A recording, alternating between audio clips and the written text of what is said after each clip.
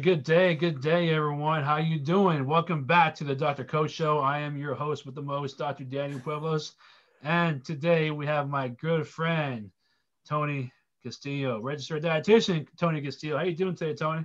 Danny, doing great. Excited to talk to you. Excited to do this talk again because the first time didn't go well, but we learned from we can't just let defeat hit us, right?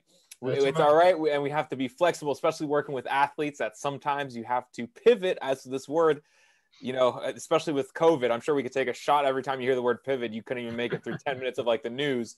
But anyways, working with athletes, we have to be flexible. So things happen when we record things, and this could be worse. But I'm very happy to be here and having this conversation with you again. Love it. Always a pleasure, my buddy. It's one of those. Yeah, if 2020 give us any just overall lesson is to be fluid. Like, yes. Just to control what you can't control, right? And like the great Bruce Lee once said, "Be water, my friend." Right? So, I mean, hey, what better way to say it? Hydrate or Diedrate. Hydrate or Diedrate. We'll get into that. Yeah, you know my segue there, right? So, we'll get into Hydrate or Diedrate, my friend. So that was perfect, and that was not planned. That just came out like wow. It just came to me. It's just natural. Yeah. I tell every time I drink water, man, I think about you. I mean, I don't know if that's weird or not, but I'm just kidding. This is already going to be 10 times better for you guys listening and watching, and it's already better right here. So before we get into the thick of things, I just want to give you guys a good background about Tony here. So Tony was actually a fueling specialist for the University of Florida back in 2016. He went on to then being the fueling coordinator and assistant sports dietitian with the Toronto Blue Jays baseball organization. And now he does virtual performance and sports. He's a virtual performance and sports dietitian. So if you're looking to gain some knowledge, gain some stuff for your own life, he's the guy. He is the guy that I send people to. So if they have any questions about nutrition or anything else like that, talk to my boy Tony. He'll take care of you, right? So we'll get into that at some point. But yeah, so again, Tony, I appreciate you coming back on. I know we've talked a few times, and it's always a pleasure, man, because I know I gain a lot of value, and I know anyone else listening will gain value as well. Absolutely. Thanks for having me on. And I know when we did the first podcast, I don't even know how long ago that was, but I had people tell me like, man, I love the podcast you did with Dr. Danny. One of the guys we work with, one of the hockey players, he told me, he's like, I listened to that podcast and I loved it. So knew we'd be the right fit working together, just hearing stuff like that. So thanks for having me on, and I appreciate it. And having to talk to me again about the same topics, probably for the third or fourth time now, Danny. I appreciate your patience. And every time though, we add something new. So that's what we're here for. That's what it is. Because hey, as we know, life is changing every single day. Right? So like even when we talked about like our very first conversation was maybe like a year ago, I don't know how long ago it's been, but things have changed since then, right? I mean, so and obviously the times have changed, right? Yeah. Like our first conversation, there was no freaking global pandemic going on, right?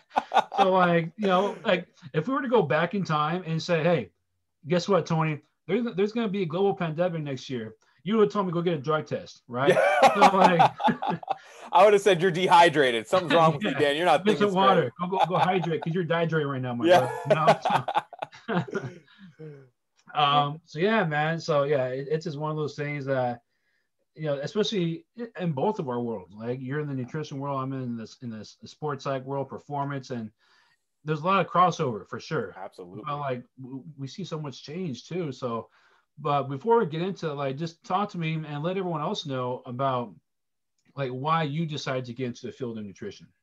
Absolutely, man. So throughout my whole life, I've had weight issues and body image issues. And the reason I know that is because even now I see my grandma and she says, you're either too skinny or you're too fat.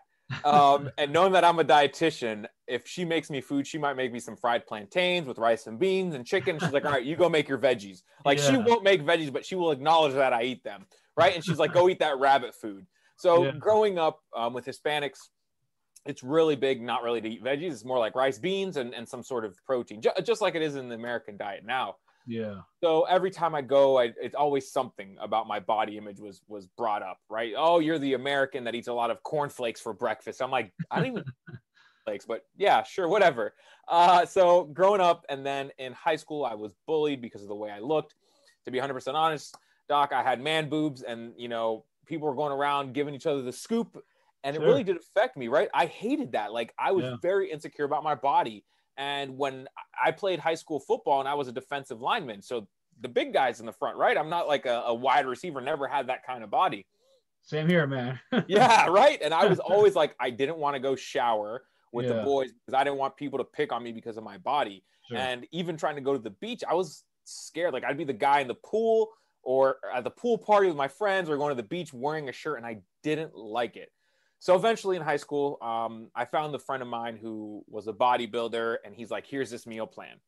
And I'm like, awesome. So I tried the meal plan, started working out for the first time, right? And in football, they had you do workouts. So that was my first exposure, but like actually strength training. And I felt a lot more confident. I lost weight. I loved what I was doing. Learning what squatting was made me feel powerful. Then I went to college, and I went from worrying about what I was looking like to what was my next class schedule. And then also what was I going to be drinking next, right? It was like tailgating on Saturdays. I was someone who was binge drinking. I gained the weight back, man. And I did every diet under the sun to lose it because I couldn't find that meal plan that I had in high school. Sure. And that meal plan, I remember it like night and day. It was like, you have to count out the amount of goldfish, count out the amount of Triscuits. And it was just like, why am I eating this way? Right? Like, why was this making me happy? And it didn't. So then in college, I gained all the weight back. I was drinking a lot. And then I was like, all right, I'm going to do low carb diet. Didn't work. Did Atkins, didn't work. I was in school in Miami, did the South Beach diet. All these diets, I say they don't work, but I mean, they work because I lost the weight, but then I regained it back. Yeah. Eventually I got MyFitnessPal. This is when MyFitnessPal was first starting. I started tracking calories like crazy. And then I started to include clean eating, and I lost the weight, Danny. I felt great. Everything was going well. I didn't understand it. I was like, what is MyFitnessPal really telling me? I don't know. And then I tried If It Fits Your Macros. I gained my weight back. So then I went back to counting calories, and with the binge drinking and low calorie intake, I actually broke my foot. Wow. And that showed me that being active requires you to have a good caloric intake. And sometimes it's not all about weight loss. It should be about performance. Sure. So I got my degree in biology and chemistry, and I was like, all right, I'm going to take a year off. I thought I was going to go to med school. I went to an open house with my wife, and they had a master's in nutrition. I was like, nutrition? You can get a degree in this? I didn't know that, right? Like, I just thought it was, at the time, Instagram wasn't popping, but I thought you could just be a personal trainer. And when you're a personal trainer, you just give out meal plans, right? I thought that's what this was all about. Yeah. So I went and sat for my first nutrition class, and I absolutely loved it. I was like, this is for me. This is where I want to be at. So I learned all the biochemistry that happens within our bodies, how to translate it. Did my internship down in Miami. Then I went to go work at the University of Florida. And the reason I love working with athletes is because a lot of them, they want to look like underwear models, but I give them this. Do you want to look like an underwear model or win a World Series? They're like, well, I want to perform at my best. And I'm like, well, then sometimes that means you don't look like an underwear model, because you could actually injure yourself because you don't have enough body fat to take a baseball. Because if baseball's coming at you and it hits you, you break a bone, you're going on the DL for a while. You're not going to be playing if you don't have enough adipose tissue or fat tissue, right?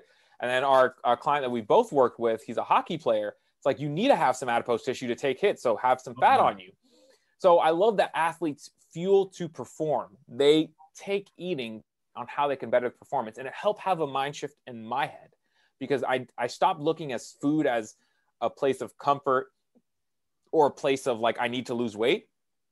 How can I eat to perform the activities I'm doing? And I saw that shift with athletes. And then working with pro athletes and working with athletes that are achieving that or wanting to get to that next level, I love working with them, because if I'm able to help them understand that being hydrated, having more fruits and vegetables, having lean proteins, having more whole grains, help them achieve better success, and they have a following of 1 million people, like we were talking about with The Rock, right? Like, if you could get someone like that to preach those things, then I've helped over 1 million people in the world. And that's really like the big thing, like making that message go out. So one day our platforms will be bigger, Doc. All right. But at the moment we don't have it. So if our athletes can preach for us what we teach them, how much better is this world that we're leaving it in than what we came into? And that's really my passion working with active individuals, because people typically tend to listen to those active individuals. People tend to listen to those athletes. So what can I impart on them? That food is fuel, and eat with purpose and on purpose. Absolutely. And that's a my great story. point. Yeah. Sorry. It's so funny you bring up, you said it was your grandma who Yeah. Like my grandma was the same way, man. Mm-hmm. Like, you know, my grandma's from Mexico, and you know, it's just I remember every time, and even to this day, like I'll go over there, always trying to feed me. Like, Yep. like grandma, no, I just ate. No, eat something. And like I remember one time, like about 6-7 years ago, I lost a bunch of weight. You know, I was doing yoga, so I wasn't doing like too much like weight training like I'm like now, but so I slimmed down a lot, you know. And every time I would call my grandma, she's like, "What's wrong with you? Are you sick?" Yeah. I'm like, no, grandma. I'm like, I'm eating. I'm just cleaning my diet, and I'm working out a lot and all that stuff. It's like, no, eat something. You know, eat a tamale. You know. Yeah. Like eat something. You're like, I'm good. If I'm Yeah. hungry, I'll tell you. I'll eat it. It's not that I'm against tamales. Yeah. And so, you know, and that's a whole other culture thing too, right? I mean, Yeah. I'm sure you probably come across people who come from certain cultures, like even like the Mexican. I know, like from my point of view, the Mexican culture, you know, like a chubby baby is a healthy baby. You know? Yeah. And I'm sure that's not the only one in the culture that thinks that, you know. And so that's why, like, anytime I lose weight, my grandma think I'm sick. You know, I'm like, no, I'm watching what I'm eating, grandma. I'm trying to lose weight, you know. And so, Yep. it's just funny how that works, right? And so, Absolutely. you know, so like, what are some, like, I know, you know, culture might be a thing because you might have, I'm sure you probably come across people where, you know, you're advising them, or you're educating them on certain things, and they might think, oh, I don't know about that because I was raised to believe this, right? So like, have you come across anything like that or other challenges like from your experiences? Oh yeah. So when it comes to culture, that's something we definitely have to take into consideration. When I was working with the Jays, luckily that both my parents are Dominican. As you know, a lot of baseball players are Dominican, but Yeah, there's also Venezuelans, there's Mexicans. So I got to learn their foods that they enjoy. And sure. one of the greatest things I got to experience was working with these different cultures and bringing foods that they loved, because other dietitians that worked with them told them they couldn't eat white rice because that was going to affect their performance. And in the, at least Dominican culture, white rice is huge. And then working with some Mexicans, they're like, we never have tacos here. And I'm like, okay, well, let's get you tacos. And they said to me, not the Taco Bell tacos, Tony. I want some real corn tortillas. And I was like, all right, I will do my best to bring it to you. You know what's so funny? I don't, you know, What? pitch off. No. Um, I remember seeing an article recently that I think it was somewhere like in the Northeast where they're like, you know, number one Mexican restaurant. It was a freaking Taco Bell. I'm like, oh my gosh. Like, you know, like you talk to, you know, Jake and, you know, those guys. Yeah. Like, I'm telling them, like, you guys got to come to Cali, man, or come over here, you know, because I know for sure, I know some good places you get some good tacos. Not some Taco Bell tacos, right? But Exactly. trust me, I don't mind some Taco Bell once in a while, right? But Yeah. you want some good tacos? I know some places, right? I'm like, no, put that stuff away. Exactly. And food is ingrained in our culture. And then like even like Oh Venezuelans yeah, are like, oh, I want an arepa. And I hadn't known what that was. So I asked them to educate me on it. What yeah, was their culture? So I went into a player's room once and they taught me, like, here's what we love to eat. We've never had these. And I was able to bring these to the complex. And a lot of people are like, oh, but those are comfort foods. Shouldn't they stay away from that when they're playing? No, it's going to help them perform better because mentally it helps them feel at ease. It helps them break what we consider good. And a lot of the American players were like, I've never had this food. They were open to trying it. At least the ones that were good teammates. Those that weren't open, I mean, they probably didn't last that long in the system. And I can yeah. assure that, because a lot of guys just want to integrate with each other, right? Like if you make a Sure. good team, you understand each other. And if someone has a different food that they like, you help bring it in, right? Those are the people that typically succeed and become elite athletes. So understanding these different cultures and how food is brought into it, even with the guys that come in, I mean, let's talk about like donuts, pizzas, hamburgers, all the foods that we always hear junk food, right? Like we shouldn't have that. Fried chicken. It's all looked down upon. However, we made it so that we had those food included because we knew that if we didn't include it, they'd find a way to get it anyways. So what do I mean by that? We found ways to get pizza, but we'd have it when we knew they had an off day the next day. So their body could recover from having some of those pro-inflammatory foods, right?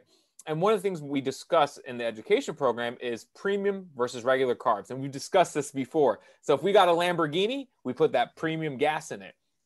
And what happens when we put regular gas in it? It doesn't run as well.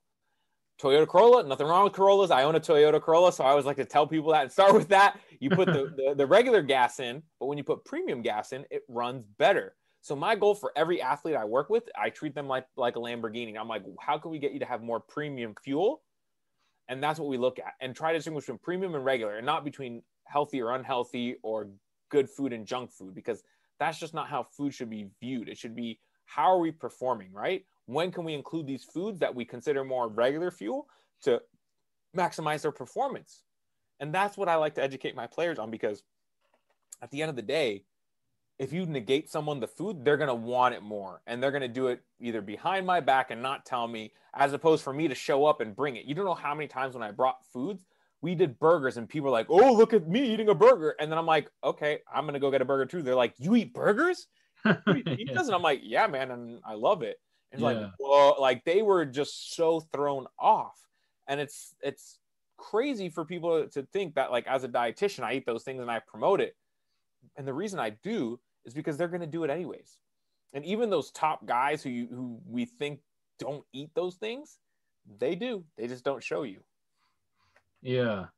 Yeah, I know something that I've learned from you, man, is that, like, it's okay to have a burger once in a while, right? Oh, it's yeah. okay to have carbs. It's, you know, oh yeah, especially since, like, I try to keep myself active. I'm on my Peloton bike like 5-6 days a week, and some of these workouts are intense, you know, Yeah. and so.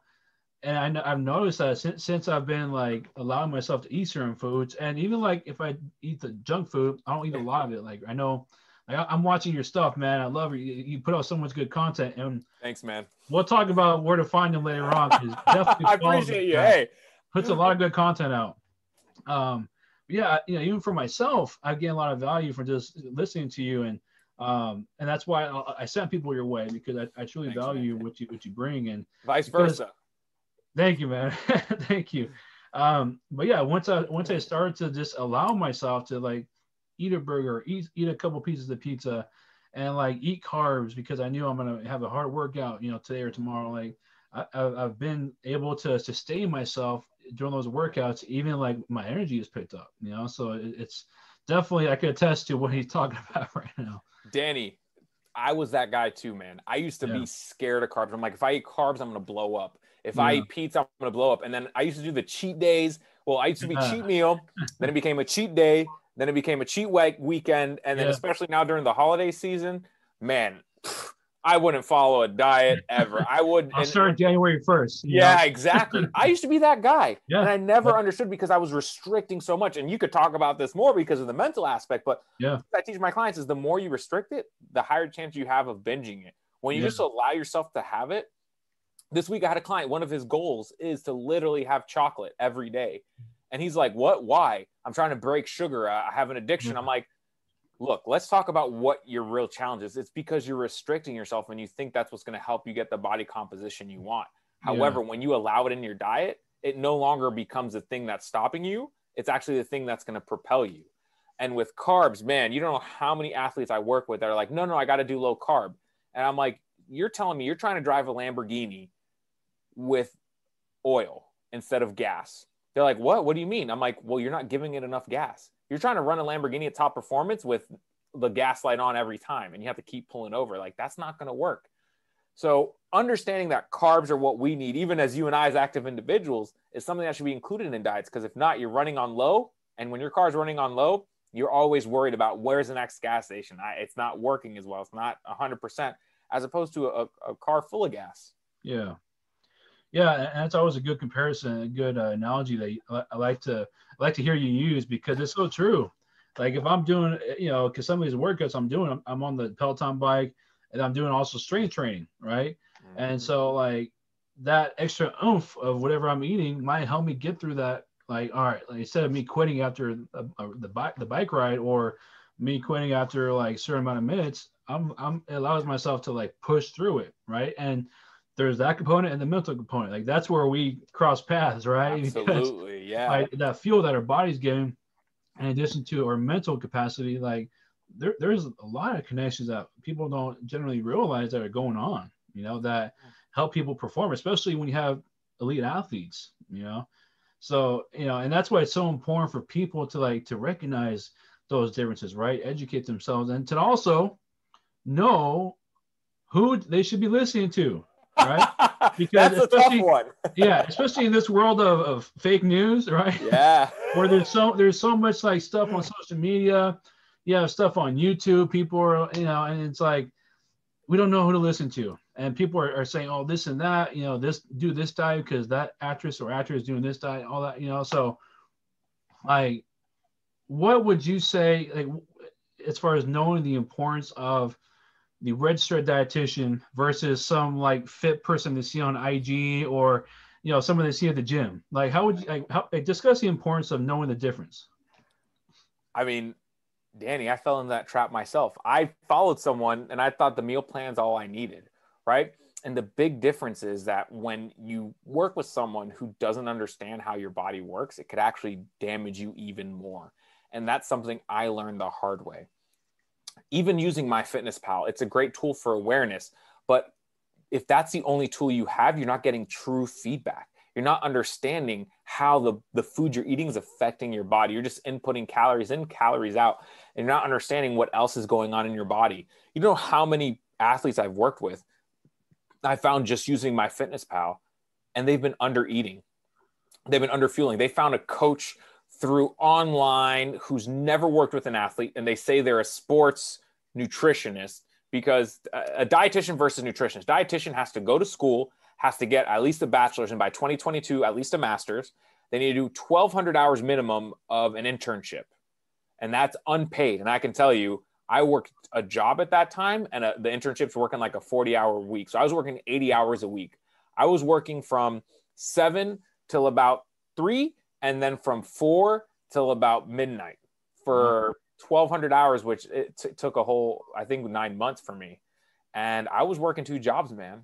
And I struggled. I mean, I gained weight because when you have low sleep. But anyways, that's what a dietitian and nutritionist is. You could, and this has happened, you could literally get your dog to be a nutritionist. You just have to sign them up and they can be a nutritionist. So the difference between a dietitian and nutritionist, dietitian goes to school for it.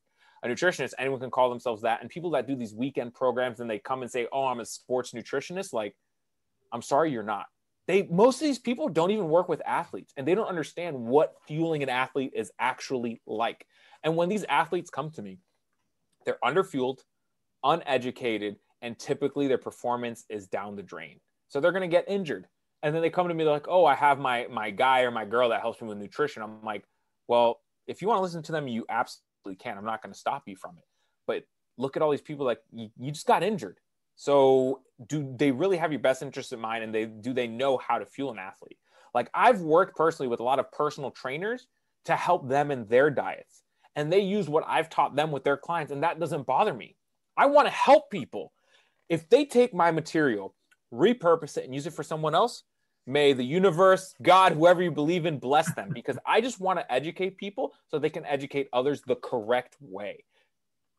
Not putting them on another meal plan, on another calorie deficit for no reason when they don't understand that an athlete needs to perform. They don't always need to lose weight. Yeah, and that's so important too, because I mean, now more than ever, even like in high school, you're seeing more of these high school teams and athletes working with someone like you. Whereas like when I was in high school, I didn't have that. Like we had our coach on this stuff, Yeah.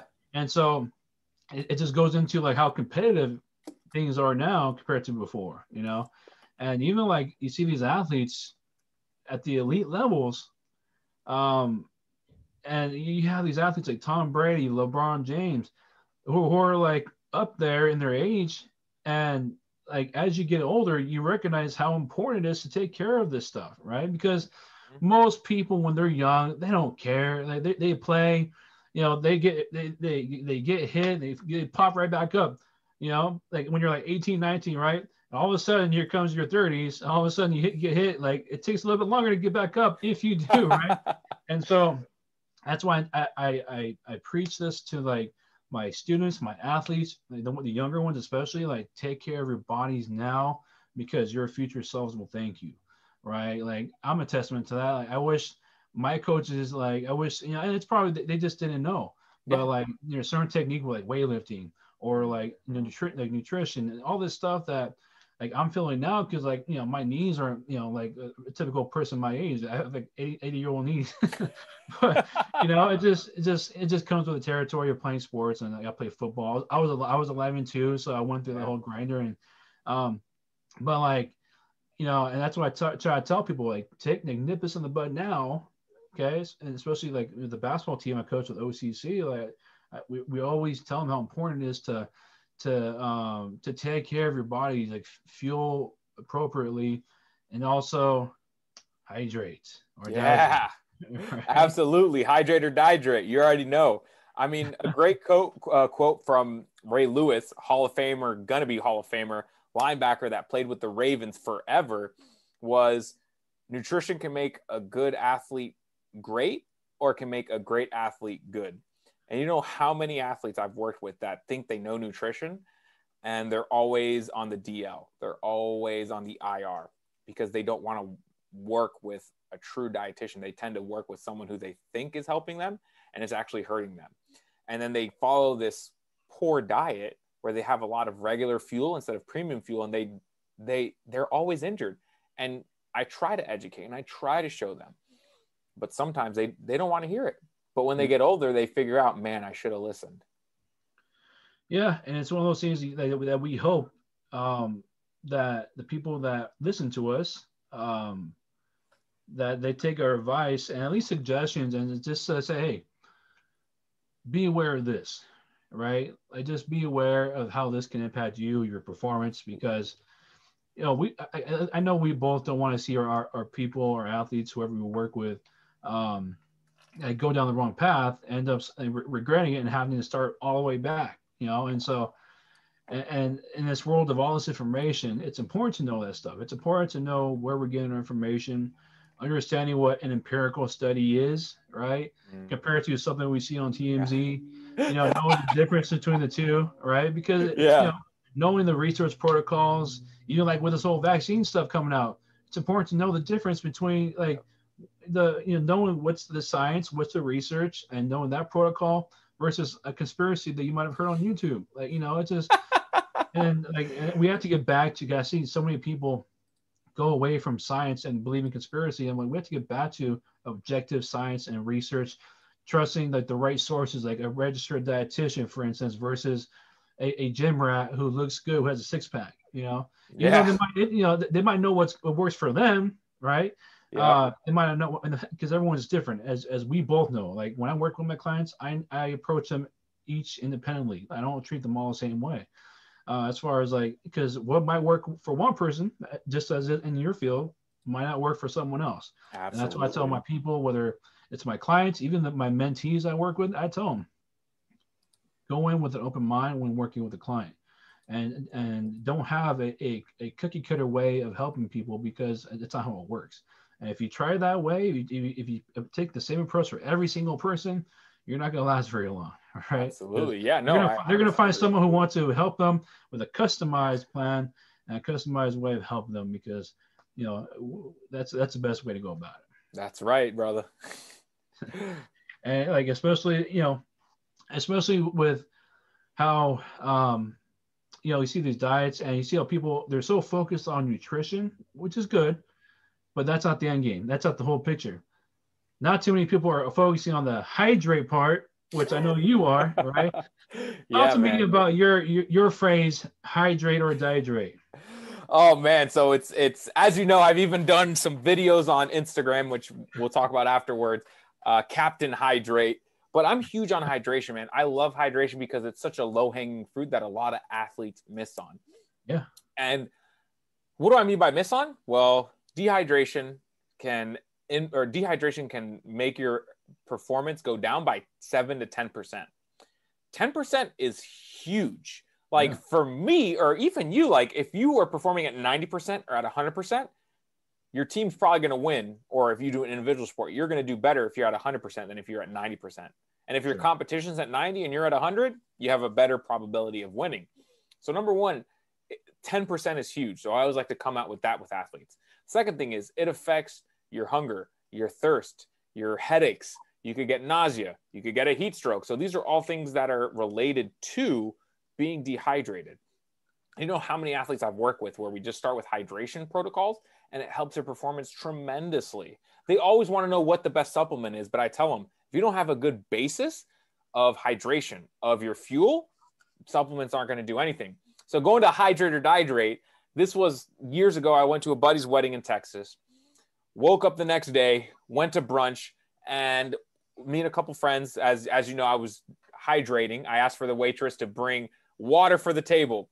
And everyone's like, oh my God, of course you would.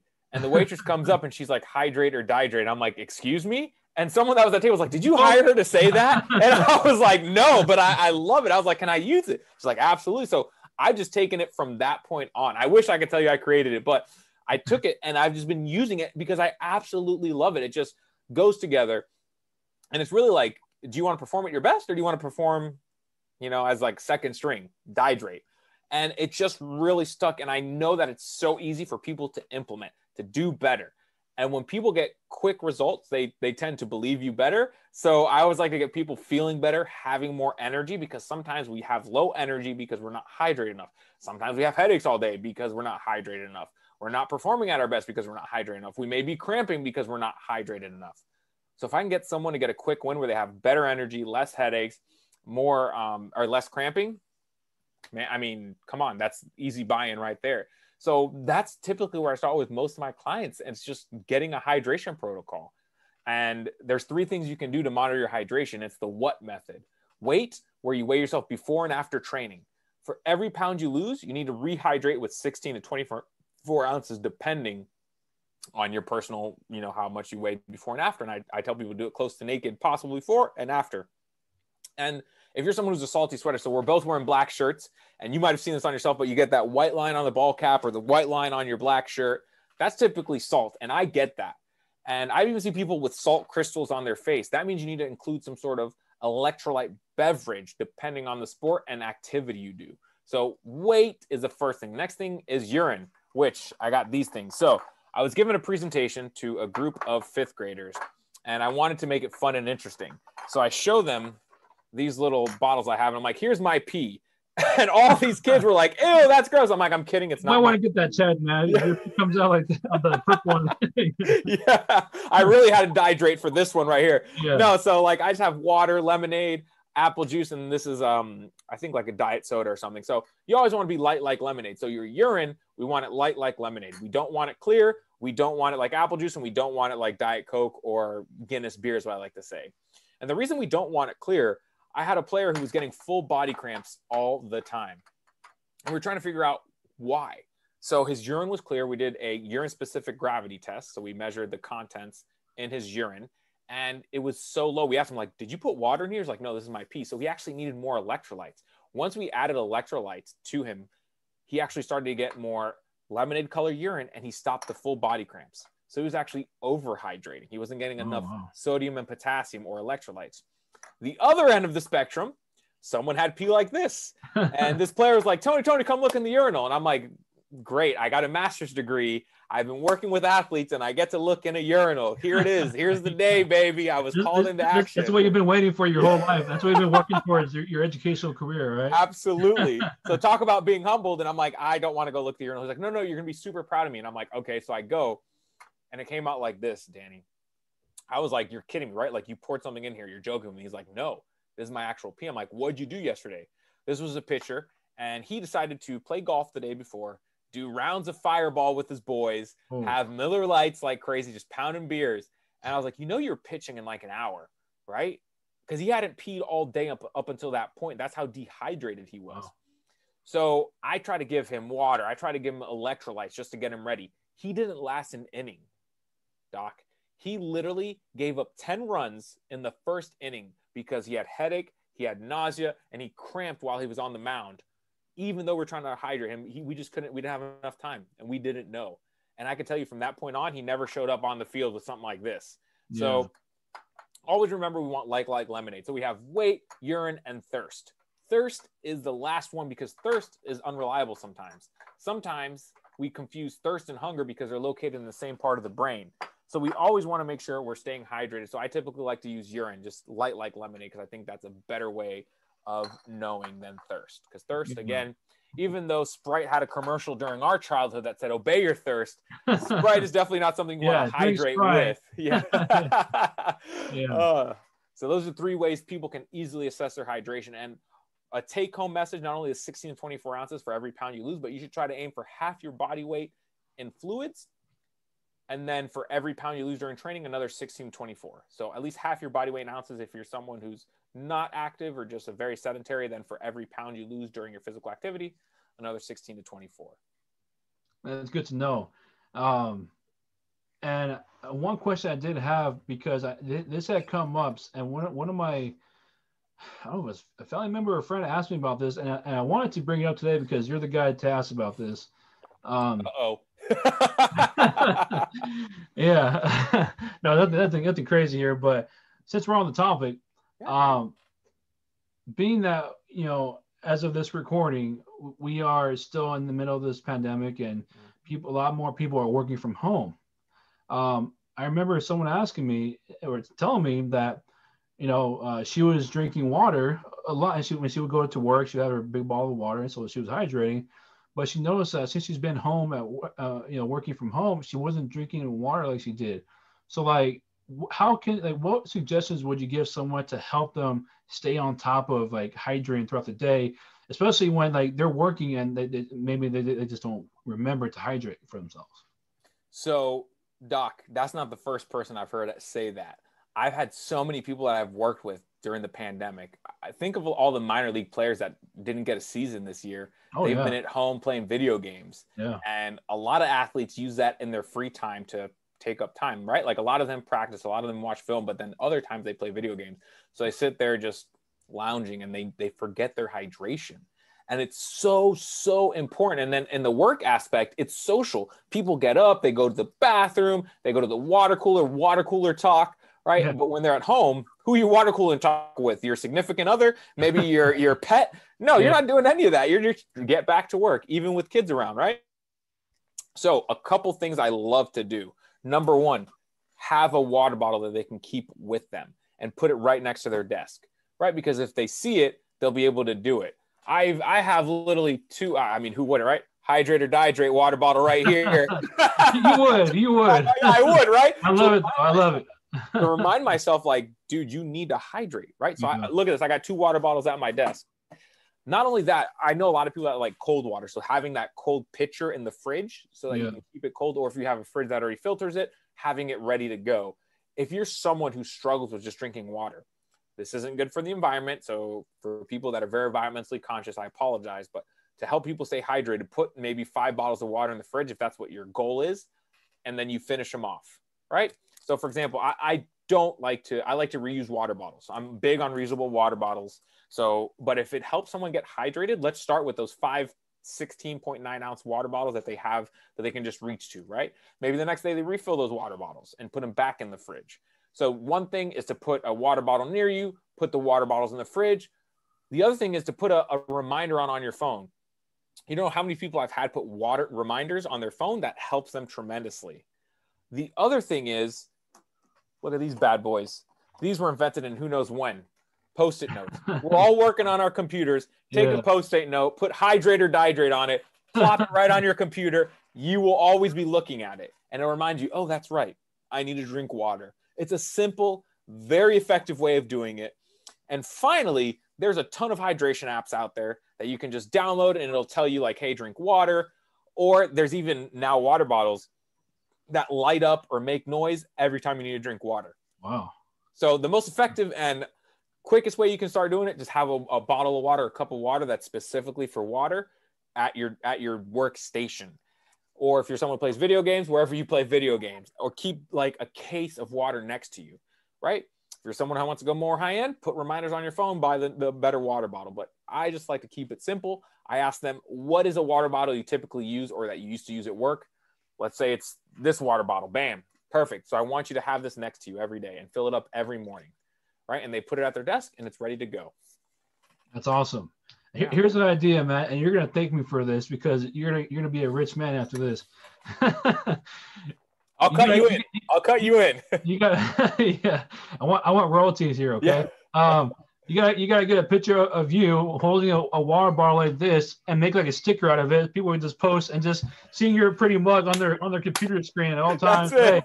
Hey, it's just like you judging them for not hydrating, right? You know how many people have told me that? They're like, I see signs all over the place about hydration, or I just imagine you coming up like, you better hydrate. Yeah. That's so awesome, man. But yeah, a lot of good advice, man, because yeah, it's just in general, like people need to hydrate. And I know I had to be more mindful of my hydration as well, especially people working from home or athletes, like you said. You know, a lot of the for instance, a lot of minor league baseball, a lot of our clients with one vision, you know, they didn't have a season. And so it's especially important to not only hydrate, but also knowing like how to work with their diets, right? And so like with everything that we that keeps coming out with new diets and old diets, like what are your thoughts on these diets, especially like the keto and like the plant-based diets, all the stuff that's coming out now? Like, what are your thoughts on all that stuff? How much time do we got? No. So as we know, within like today, okay? So let's start with like keto. It's low carb. There was a lot of studies that were trying to see if it helps with endurance athletes, because we know that fats have more calories per gram. So we would expect more energy. And what they found is that when they compared a low carb, high fat diet to a high carb, low fat diet, endurance athletes performed exactly the same. We're talking about endurance athletes. We're talking about like ultra marathoners, cyclists. We're not talking about baseball, football, hockey, basketball. We're not talking about those quick sports where you have quick movements. If anything, it will hinder your performance. So keto is not where you want to go if you are trying to be an active individual or an athlete, especially elite athlete. That's the first thing. Like it's let's go back to fuel, right? If our car uses gas, why are you going to put in diesel? Your car's not going to work the same, right? Yeah. If your car is not a diesel car, it's not going to work the same. And what I always like to tell people, there's something called gluconeogenesis. Gluco is the root for carbs. Neo means new. Genesis means creation. So creation of a new carb. What happens is our bodies have been around for thousands of years. If you know, probably what, like 4,000 years humans have been around, right? Maybe even more. I'm not a historian, but at least 4,000 years. Yeah. Why is it that in the past, I don't know, 10 years, people are like, oh, keto is what we need to do? Unfortunately, keto was created for people who had epilepsy or seizures. Most of the athletes I work with are not having epilepsy or don't have epilepsy, or they don't have seizures. If they do, great. I would be more than happy to talk about a ketogenic diet. However, for athletic performance, it is not shown to be king. When it comes to the plant-based diet, there was a movie on Netflix, Game Changers. Pardon my French, but it will not give you bigger boners. So shout out to all the dudes out there that think that's what's going to help. Unfortunately, that is not it. Just FYI disclaimer, yeah. Like those were college kids, and when you were in college, your testosterone levels were a lot higher than when you get older. So, and it was only one night, and I'm sure because they got good night sleep and they probably weren't drinking that night, that's probably why they had more testosterone production. Sure. With the Game Changers, if you actually look at the facts, being more plant-based is not going to be better. What it may do, because you're eating more carbohydrates, it may be helping you. I'm someone who promotes eating more fruits and vegetables. So if a plant-based diet will get the athlete to eat more fruits and vegetables, great. But I'm all about animal-based proteins in their diets because it helps with the muscle building switch you have in your body. So the Game Changer said it improves recovery and all this. The guy just cherry-picked data. He didn't look at the real data, which shows that eating whey-based products versus plant-based products is going to be better for recovery, and 100% honesty. And I always tell people, and a lot of the athletes I work with, they came to me after the Game Change came out, like, I want to go plant-based. I'm like, awesome, we're going to get you to eat more fruits and vegetables. They're like, wait, what? I'm like, yeah, that's what we have to do. And that means less protein, or not less protein, I apologize, less animal-based protein. So that means no more chicken tenders. And they're like, what? I can't have chicken tenders? No more ham subs from your favorite sub shop. What? What do you mean? So a lot of people need to understand what is plant-based, because that the Game Changers want you to go vegan or vegetarian, but when it comes to being plant-based, that means a majority of your plate is filled with plants. So that's more whole grains, more fruits and vegetables, and a moderate amount of animal protein, which is what I already promote and teach my athletes. But if you want to go vegan or vegetarian, you just have to be very, very, very planned and in tune with your diet, because the amount of leucine, which is the amino acid, I'm sorry, there's a lot of science, but in order to make a protein, you need 20 amino acids. Out of those 20, leucine is one of the most important ones that turns on a muscle building switch you have in your body. So what happens is, in a plant-based, you need almost 2.5 cups of, let's say, rice and beans to get the amount of leucine to turn on the muscle building switch. When it's an animal-based product, just your hand. So it is not superior, again, for athletes. What has been shown to always be superior for athletes is whole grains, fruits and vegetables, lean protein, and hydrate or dihydrate, right? That's like the first. And then supplements are all after. So Game Changers, great documentary to watch, but don't take it as given, right? Keto, if that's the way you like to eat, go for it. I would only recommend it for someone who has epilepsy. So awesome. All in all, like, you have to find the best nutrition plan that works for you. And I think so many people try to jump on the next diet train or the diet wagon instead of actually working with a professional and understanding that there's certain things that will be better for you and not what's better for your neighbor or for your friend. Sure. Yeah, and that's true too. And so, like, you talked about athletes. Now, would there be anything different that you would suggest for non-athletes? Like, say, you know, because yes, I'm gonna have that. There are athletes watching this right now, but yeah, someone who just who has just a 9-to-5 job and just is looking to lose weight. And obviously, yes, we've already talked about the importance of, like, everyone's different, but in general, like, if someone wanted to lose weight and they're listening to this right now, like, what are your thoughts on these diets that many people are probably thinking about, you know, partaking in? So one thing as a dietitian, I was told when I was getting my master's was, whenever you get on a plane, don't ever tell anyone what you do for a living. And I'm like, huh, that's weird. Because every time you get on a plane, you know, people are like, hey, what do you do for work? And when I worked for the Jays, I was traveling 20 days of the month. So I was on a plane every other week, right? So I get on the plane and someone's like, oh, what do you do? I'm like, oh, I'm a dietitian. Awesome. What is the best thing I can do to lose weight? Yeah. And when that first question got to me, I was like, now I know why. Yeah. No. I still tell people I'm a dietitian because I want to provide value, right? So if I could give someone, like, the biggest tip on what to do, which will help you lose weight, I can tell you, let's see, do I have the picture here? No. Hold on a second. Let's see. It's to follow the lean plate. So if you go to my Instagram, you can DM me. I will send you a picture, or you can send me an email. I don't have it on me right now. But the lean plate is half a plate of fruits and vegetables, a quarter plate of carbohydrates, and a quarter plate of proteins. And the way you measure that, if your plates are really big or really small, is 1 fist of carbs, your fist, not your spouse's fists, not your coach's fist, not someone else's fist, your fist, 1 fist of carbs, 1 palm of protein, not counting your fingertips, and 2 fists of fruits and vegetables if you want to lose weight. I always tell people that, and they're like, no way, it's that easy. And I'm like, I can tell you it's that easy because that's what I went through. And not only what I went through, what I taught hundreds of athletes and active individuals that I've worked with. So even someone that does a 9-to-5, I had someone tell me, Doc, when we first started working together, I'm not going to work on this plan if I can't eat out.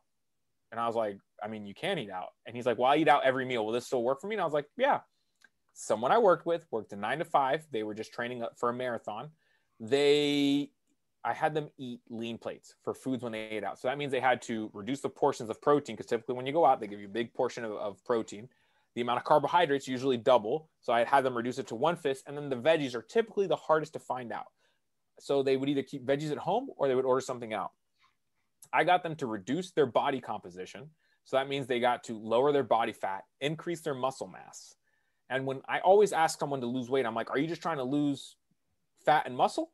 Or are you trying to lose fat and build muscle? And typically it's the latter, not the former. Mm-hmm. And I'm like, so then we don't want big drops in weight, because if we do, that means you're losing muscle and fat. I'd rather you lose fat, gain muscle, because that means it's a long-term habit. And I typically don't want anything more than 1 pound a week, because anything more than that, you're typically losing fat and muscle. So the big tip, if someone wants to lose weight, 1 fist of carbs, 1 palm of protein, 2 fists of fruits and vegetables at every meal. So that's every 3 to 4 hours for breakfast, lunch, and dinner. And then in between, a snack must contain a carbohydrate and a protein. And the reason we want carbs, We need that fuel. Regardless, if we're doing a 9 to 5, you still use your brain, and your brain uses carbs as energy. You still use your muscles when you do a Peloton workout, right? Or whatever kind of training you do. Yeah. And then you need the fruits and vegetables so that they fill you up. You need the protein so that you're building the muscle. So every component helps fill your plate, which will help you be successful. And most people think they need to cut out as opposed to what can they add in to make their diet better. A lot of good stuff, man. You definitely bring a lot of heat and fire, man. A lot of value. I try. Because it's true, you know. I mean, especially today, where, you know, and we've mentioned COVID a lot in the quarantine, a lot of different experiences and challenges, and so I'm glad that, you know, you're able to provide a lot of insight. So, like, if someone wanted to be Tony or be, you know, their version of Tony and get into this field, like, what is some advice you might give someone who might want to be a registered dietitian one day? Get ready to grind. If you want to work in sports, what I always tell people, I remember when I went to my first, so CPSDA is the Collegiate and Professional Sports Dietitians Association. I tell them to join that if they're interested in becoming a sports dietitian. And I went to my first boot camp. So these were for people that were just studying nutrition that wanted to know more about sports nutrition. And I believe, who was it? He was working for the University of South Carolina at the time, and he now works for the LA Rams. He's the dietitian for them. And he said, if you want to work as a dietitian, you better be the best damn smoothie maker there is. Because what that shows is if you can make a smoothie for an athlete that's compliant and do it day in and day out, so you're being consistent in providing the best you can for the athlete, then they can trust you in counseling. Then they can trust you in other areas. But do the small things right, and then you can do other tasks. And trust me, when I was working at the University of Florida, I was like, I can counsel athletes. I can help in other ways. And I remember what he said, just do the smoothie things right. And guess what? I did the smoothie things right. And eventually I was able to run a fueling station. So I was a manager of a location to help fuel over 500 athletes at the University of Florida. Wow. From there, I was working with the Toronto Blue Jays, where I managed 7 locations internationally in Canada, in the United States, and Dominican Republic, right? And it all started by making smoothies right. So someone who wants to get started, go to school, become a dietitian, become a registered dietitian, and then find a program that has sports that you can volunteer at, right? Because that's typically the first step in how you get a taste in sports nutrition. Be the best dang smoothie maker you can. And that's the one thing I learned. And I remember when I heard that, I was like, oh, that's just not right. But when you do the small things right, then people can trust you to do the big things right as well. But if you can't do those small things consistently well, like if you show up late, you mess up the smoothies, how are we going to trust you with helping an athlete with his or her diet, right? How is an athlete going to trust you when you can't even stock the shelves, right? And it's just the way it is. So just do the small things right and go to school. Amen, man. Preach, Yeah. my brother. And that's good advice for anyone, like, no matter what field it is, right? Doing the small stuff, the details, right? And I remember having this conversation with one of my mentees, and I was telling her, like, it's those details that matter, because at some point, you know, if you're trying to get a job in sports, right? People are going to have the same degrees. People are going to have, you know, similar experiences. It's those details that matter. Making the smoothies, right? Or like in my field, and in your field, building the rapport, getting to absolutely building that trust, right? And making them realize, like, hey, that you want that, you have a passion to help them, because anyone, but especially athletes, they'll know if you're there to help them or not. They'll know if you actually care about them, right? And most people do. Most people have that sense, right? And I know I do for sure. And if I know someone truly wants to help me, I love that stuff, you know? So, absolutely. Yeah, I love that. I love that advice you give. So when Tony is not being the registered dietitian, Tony, what do you like to do for fun, man? Like, you know, given the fact, Hydrate. Here you go. That's it. No, so I have a 9-week-old daughter, so spending time with my that's awesome, man. Daughter Amaya, spending time with my wife. Love working out. I do high intensity interval training. Drinking some good bourbon, that's definitely a highlight. So I got to make sure I hydrate so I don't dehydrate. Yeah. And really just trying to enjoy life. Those are the things I am enjoying life, just out there and doing the little things, man, because life flies by fast. I can tell you, after having my daughter and saying that she's 9 weeks old, I can't even imagine, like, oh my God, it's already been 9 weeks. It feels like she was born yesterday. And people tell me that's just going to fly by when she turns 18. And I really want to enjoy the time I have with my family. So that's number one for me. When I'm not working and providing the best value I can for my athletes and my active individuals I work with, it's spending time with my family. That's good stuff, man. And especially in today's world, like it just with so many restrictions going on right now, it's like you got to look at things as far as what can I do, right? Yeah. Like, you have your beautiful family and you have, you know, your career and you're helping people, and both of us are able to help people all over the world because we don't have to be there, right? We don't have to be in person like some, you know, like some professionals do. So it's a great gift that we have. So, yeah, man. So I definitely appreciate that. So, yeah, Tony, my brother, you know, I appreciate you. And thank you. Anyone listening right now, if you want to get a hold of this guy, and I suggest you do, if you're looking to talk to him and have some questions and maybe work with them, you know, as far as getting your diet right or whatever it is that you might need, you know, shoot him an email at Tony@nutritionfp. That's Frank and Paul. So Tony@nutritionfp.com.